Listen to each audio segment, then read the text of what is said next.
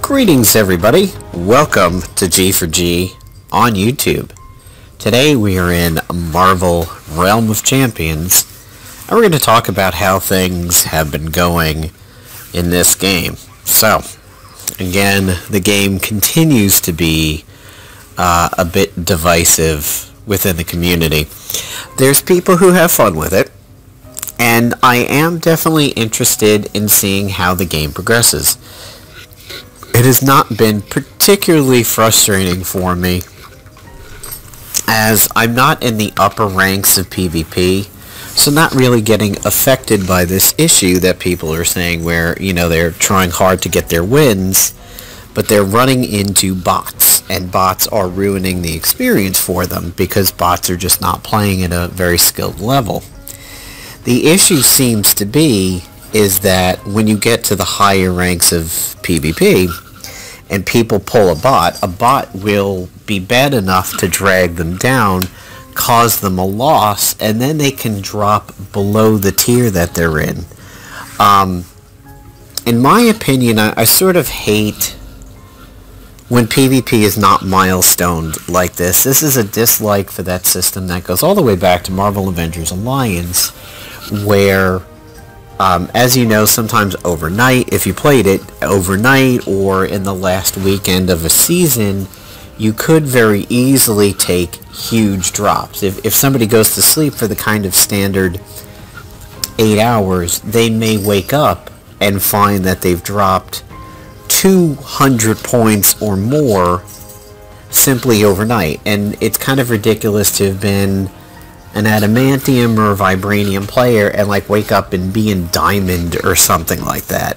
And that is apparently what's going on here. It's not like you're away from the game and you're losing rank, but the bots are causing bad enough matches that you can D-rank. This is a kind of game that I honestly think when you hit a certain PvP level, you should not be able to get knocked below it. So, you know, my Iron Man over here is at Recruit. If I made it to Warrior, but then suffered a loss, like, I don't feel that I should be knocked out of Warrior back down to Recruit. I feel like he should be just to the 0 level of Warrior, and you should never be able to drop below the 0 level for a tier. That really seems to be happening in this game, and it seems to be bots are causing it. So here is where my characters currently stand. Storm is one of my best, as is Black Panther. Iron Man and Hulk are some of my weakest. However, but if I go over to Black Panther, you'll see that I'm in Warrior. Cap is not, but his power is good. Sorcerer Supreme is not, but Spider-Man is, and Storm is. I really think Storm is still a very, very good character for this game, and I feel like so many matches are won because of a good Storm really doing a lot of crowd control. So let's take a look at some of the messages that they have been giving us. So they sent us a Celestial Crate a little while ago. There is a sneak peek on the Realm of March that is available. We've got a message on that. The ability to rate the game, which I'm kind of a little concerned how people might be rating it, to be honest. A survey, which I think I'm actually going to do. I would like to do a survey about this game. World Quests got introduced. Now, there aren't any currently, but we had World Quests running from the 22nd to the 26th. And now it says again on March 1st to the 5th. However, it disappeared earlier in the day. So when I went into it just a little bit before, it was gone already. There are celestial weapons available in the store, and release notes, and of course the introduction of World Quests. Now, what really, really concerns me about this game is if we go to the store, Look at this. $100. Every day I come in to the game, it throws up a character, and it says, okay, here is this $100 offer. And there's an Iron Man one. There is a Storm one. There is the Cyclone Flail for Storm. The Proton Cannon for Iron Man, $25, $25. A Scarlet Witch looking bundle for the Sorcerer Supreme character, pretty cool. Tie-in with WandaVision that just had its finale today, at the time I'm recording this. Storm bundle at 30, Storm bundle at 20. Horn Fist for Hulk at 30. These prices, I mean, $50. The range and the randomness of this $20 minimum up to $100 is absolutely fucking insane. I cannot believe a game like this is running $100 offers. And I cannot honestly believe that whaling in this game is really going to make that much of a difference. Kabam, in my opinion, has one of the greediest reputations thanks to Contest of Champions. I've said it in so many of my Marvel videos and everything. I just feel that they celebrate failure way too much. When you spend your hard-earned credits, and I mean money in Contest of Champions basically translates into next to nothing. $5, their cheapest offer, is basically you giving somebody on the street $5 and then giving you a penny back and saying, you know, enjoy your day, go buy that house. I find the real life to game currency conversion in Contest of Champions is awful. Now, I used to do, I think it was like Arcane Empires by them, and I never really paid attention to that store. And that was a long time ago. That was like on one of my original 3 tablets that I played that game. But Contest of Champions, I just think, is an absolute ripoff. And it's really sad to see Kabam doing it again in Realm of Champions. Now, this Proton Cannon for $100 doesn't sound too bad. However, my Iron Man isn't at that tier, so I'm not going to do it. I could get this one for Storm because I am at the Defender tier, but first I want to look at her weapons and see actually what I have. So I have a Cyclone Flail already. There would be no use in me buying it. Now, the dailies in this, they are pretty good. I often do a match or 2 per day. I definitely do my scrap in a day. I do my rank up in a day. I don't always get to 3 matches in a day, and sometimes I'm not always getting to the events, but this store really has me concerned. I don't know if there is a realm in which Kabam is speaking to the community that I'm missing. You know, I know when Square is talking to the community, they have the war tables. They did a Reddit post that I just did a video on. Marvel Future Fight at least seems to be responding to you know, some reviews on the store. I really haven't checked to see if Realm of Champions has, but you know, I see them put out a blurb on Facebook and people like, when are we going to get new champions? When are we going to get new stuff? And they never say anything.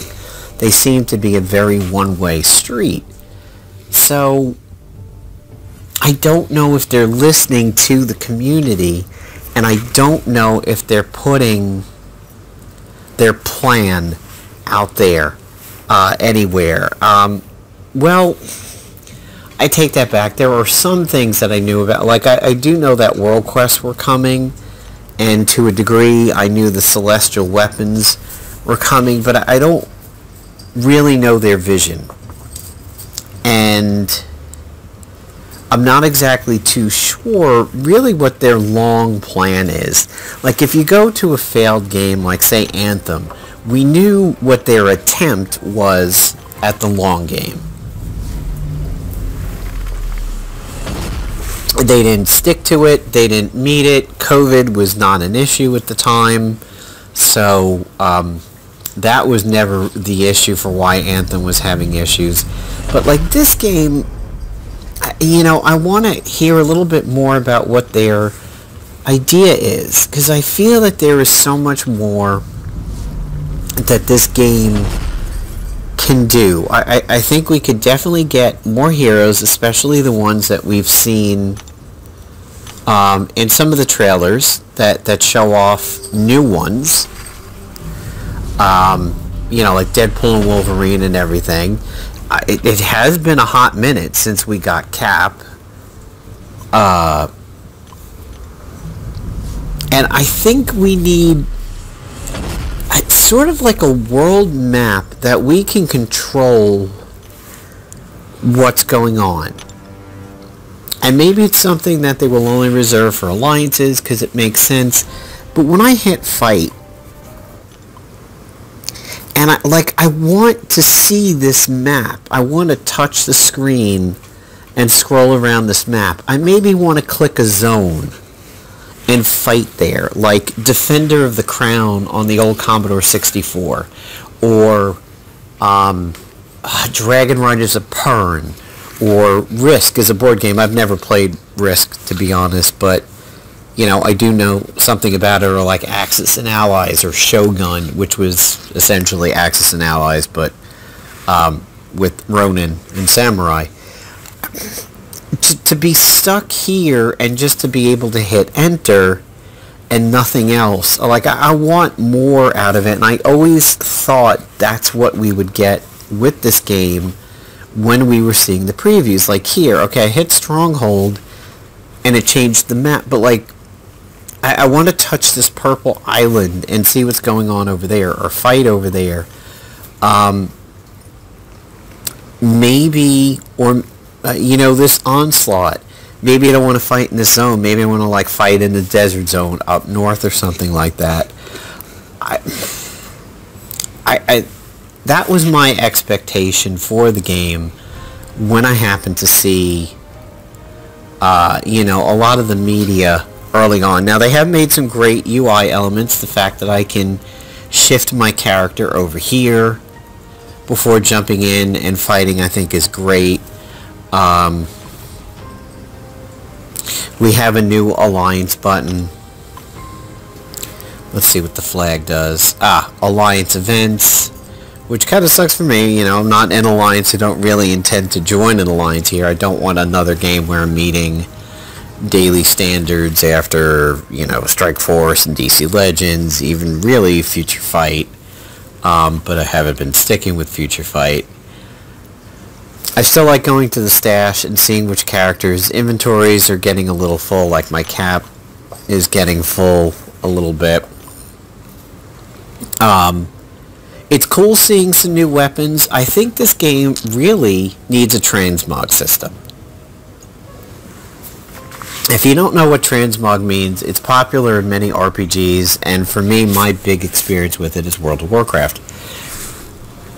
That is where you can get a piece of gear and learn the look of it or the aesthetic of it, but then apply it to other gear that you find less attractive but may have better stats. So, for example, if I like the look of this shield, this Tiamat's Guidance, but it's so underpowered compared to the standard Cap shield, I would like to apply that look to this shield and maybe go for Cap's like more Tron look and stuff, like that helmet, that body armor, these gloves.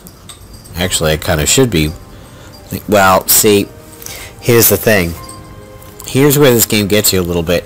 These gloves are a bit better than what I'm wearing, but those gloves down there are part of a set. So as you can see, it's kind of, you know, this game's got a lot of first world problems in it. And I can do the upgrade, which will get it a little bit closer. So it's within 10 points now. But, you know, I have a set bonus over here, and that is a pretty common thing you face in MMOs. Like, do you want to, especially World of Warcraft, do you want to break a set bonus in order to have upgraded gear? And I'm sure out there somewhere there is a Realm of Champions, dedicated website where maybe they talk about that stuff. I'm not really too sure if Reddit does. Reddit mostly just seems to be complaints about the game. I don't know if there's like builds out there, or I did see at one point somebody put out sort of like a gear guide, like, okay, if you're building Cap, you want to build health and armor. If you're building Storm, you want to do this or that. So it's a fun game. When I play it, it is fun. I don't particularly find it frustrating. I actually find some of the PvE missions a little more frustrating when somebody really isn't doing what they're supposed to. And occasionally I will get into a PvP match as, Cap or a crowd controller like Storm, and wind up doing more damage than somebody like an Iron Man who is, dedicated DPS. And I'm like, dude, why did I out-damage you? And, sometimes that's the loss. But I never really get angry at this game. I never get into a match. I'm like, this dude right here, this is why we lost. And then, like, close the game and flip the tablet across the bed and be like, screw this game, I can't stand it. It just doesn't get me that upset. I don't seem to be as emotionally invested in this game as, say, like, old Marvel Avengers Alliance PvP, or even Marvel Duel, to compare to a more recent game. I think it is because I'm so angry at the store and the prices, and I think because it's a Kabam game, now this is kind of balanced, this is going to be interesting, because it's a Kabam game, I have lower expectations on it, especially when it comes to the prices, because I just find Kabam to be greedy as hell. So, how's this game been going for you guys? Are you still playing it? Did you get to do world quests? Does the game really open up at, the higher levels of gear that I don't have yet? Like, oh, you really need to play more, go deeper, you got to get that Iron Man weapon here, and you have to really use that Storm Flail. It really changes how she plays. I admit I don't know how the higher tiers are going in PvP, because I kind of don't compete there. So, maybe that weird, like, hexagonal shield for Cap is so much better than the one I'm using. Or maybe, like, what I'm seeing from Iron Man that I don't have. Maybe that's, something that's a heck of a lot better than what I've been running. And, maybe I'm just not experiencing it to its fullest. However, I have fun with the game. I definitely have fun with the level that I play the game at, and I'm rarely ever frustrated at the game, but I'm not sure how our core was dinged up a little bit before anybody got there. So what do you guys think? Are you still playing Realm of Champions? Do you have issues and like complaints with it? And what do you think the game needs to be better?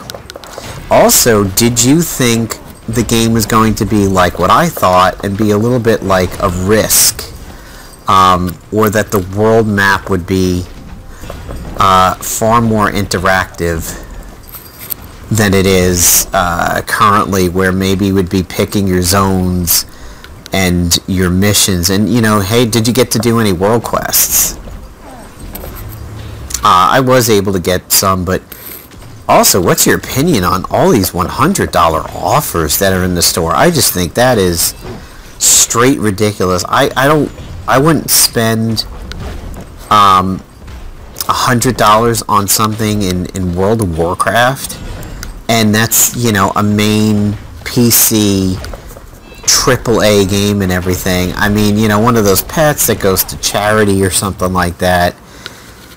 If I had some tie to one of the charities that it was going for, you know, like if maybe I had lost a family member to cancer and they were doing,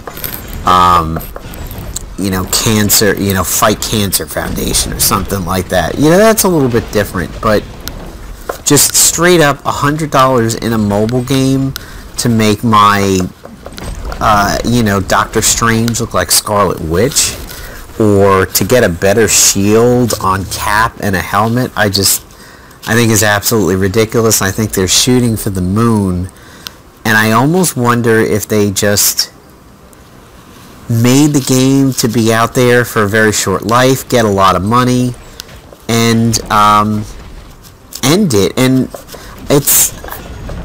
I feel like that's very conspiracy theory-ish, because I feel like this game has had effort put into it, and the thought of it just being a, you know, a little temporary money grab that grabs a lot of money from people and then they shut it down within a year, I don't want to believe that that's how it's going to go, but, you know, maybe some signs do point to it. So let's see how we did here.